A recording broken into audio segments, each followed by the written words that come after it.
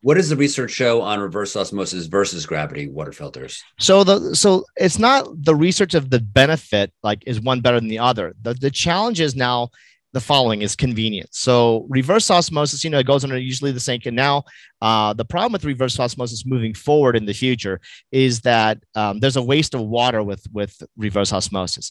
So, as the water goes through these filters, which are fantastic, and then it goes through the membrane and stores into a tank, there's usually a loss ratio. And that's where the reverse osmosis now is kind of being shied down upon, because for every gallon of water that is purified, then there's a certain amount of gallons that is lost. A 1 to 3, 1 to 4, or 1 to 5, depending on the brand. Okay. Now, for the last 20, 30 years, nobody cared. Water wasn't a big deal. And you don't see it because it goes through the sink, and so you're getting the filtered water from the little nozzle in the sink, and it's all filtering the bottom, but you're not seeing the water that's being wasted down the sink that is going out through the membrane. Or people go to the store. Hey, I go to the store and they're buying they get the little blue jugs, and they go to the health store, the grocery store, and they have now water store franchise things. People are spending 39 cents, 49 cents a gallon of filtered water, which is crazy. When you get a reverse osmosis or a gravity filter, it's about 2 to 3 cents per gallon when you actually, kind of figure out the costing of it. And so anybody who's going to the store and paying for water, it's a huge ripoff. That's why stores and franchises are selling it, because you're paying more money than gas, which is also expensive, for water, right?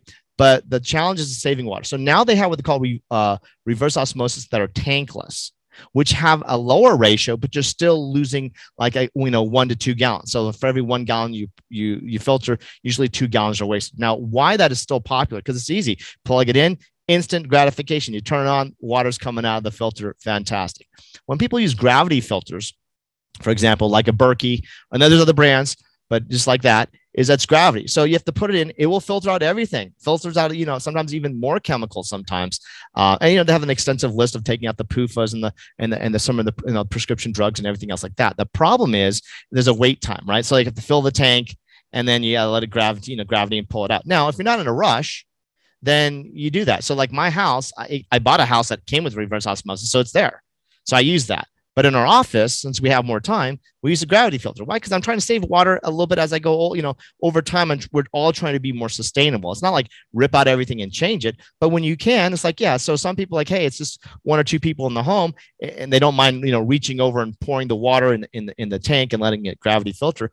That's fine. For like my parents who are a little bit older, that might be a little bit of a chore, putting the water and changing it out. It might be easier getting a tankless one and kind of going that way. Either way, though, I always look at try to be sustainable when you can, but more importantly, filter out is super important, because a lot of people, if they can't buy organic, for example, as I mentioned yesterday, like how to look at environmental working group, like the Dirty Dozen and stuff like that, how to eat more organic, what you really should eat more organic, everything if possible, but these are the ones that you need to pay for organic.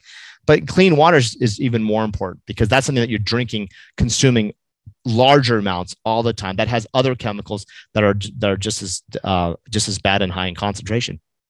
Okay. And you spoke a little bit about the carbon filters. How I know. So carbon filters are going to be like a Brita, a Pure. Most people who buy a refrigerator, say in the last 10 years, there's that little, little filter that goes in the inside, or there's a little pipe that goes on the outside that people buy carbon filters. So carbon filters are great. They remove a lot of things. But when you go to the Environmental Working Group water database, you'll see that in each city, in each state, I only had one patient this year that had lived in a city that their carbon filter took out everything that they should. And I was like, congratulations, you don't have to do anything here. Just make sure you change your filter. But now there's so many chemicals that it doesn't. So yeah, is it going to take out like lead and mercury? Yeah, cadmium, yes. But with all these other chemicals, and now that we actually can test for those chemicals in the patient right now, right, without a challenge, it's a urine test. And also we're not doing any kind of chelating, pre-test. We're just like, are you getting exposure? If you're testing positive for something and you do your water, evaluation, and if you're still high in that means it's coming directly from that water source. And so improving that water technology instead of filtration is key for their longevity, because these are people can be like, oh, I'm plant-based and exercise, I'm doing yoga, I pay my taxes, go to church, all this stuff, and then why do I have this problem? It's like, because you're just drinking 60 80 ounces of water a day that has 20 30 chemicals, which are all potential cancer carcinogens, and all listed on that site. So carbon filters are good. And I think carbon filters 20 years ago was all we needed. But now there's just more and more and more chemicals in our environment. So it's key to make sure that you are getting clean water. And the challenge with the carbon filter is that everybody thinks that clears everything because they think that that's the only problem. So it's just lead or mercury. Like we talk about 5 or 6 things, cadmium and all these things like that. And then now they look at, well, gosh, this is our water report. Now, the municipal water report will give a report and they'll say the water is clean. That's different what the environmental working group will do. Environmental working group, they will look at all these other chemicals because your water shouldn't have the normal bacteria. So every water report from every municipal is going to be clean. They'll say, yeah, you don't have E. coli. Great. You're not going to get diarrhea illness from drinking out of the tap. But we're looking at removing all the other chemicals that are being that are in the municipal water. That's just because we live in the world today. Okay, thank you very much. I'm going to open up our next question to Dimple. Dimple, please state your name, where you're from, and ask your question. Hello, my name's Dimple. I'm from the UK, Birmingham, and I wanted to know what's the best sort of water to drink apart from Jiva, because I don't think it's that widely available in the UK.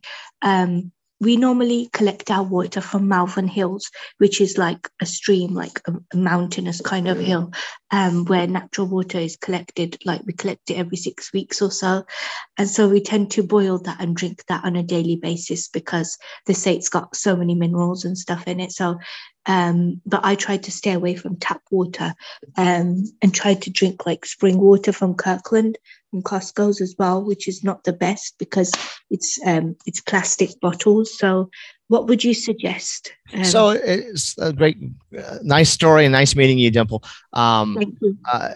Great that you have actually some natural source. So that's kind of like, wow, you live in a pretty cool place or near a cool place because you're getting actually some natural source. The key with the natural sources, and I don't know much about the UK in terms of its environmental issues, but I'll give you an example here in the United States. A study just came out a month and a half ago, looking at the natural springs and rivers that are, in the mountains. Like here in New Mexico, we have these wonderful mountains. And on the weekends, a lot of people go fishing, for example, right? They go, this just like natural things. Now I'm plant-based, so, but that's just the thing that people do.